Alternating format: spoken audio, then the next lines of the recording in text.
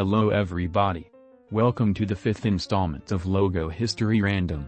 Today I will talk about Unione Sportiva Dilettantistica Adriese. Logo History Random is a series where I go to the random page part on LOGOPEDIA and whatever it lands on, I'll do it.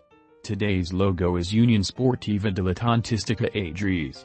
Unione Sportiva Dilettantistica Adriese 1906 is an Italian association football club, based in Adria Veneto.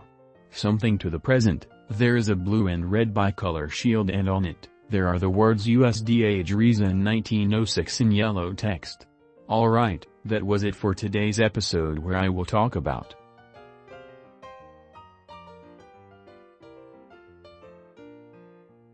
YBM Travels. Stay tuned for it next Friday, bye.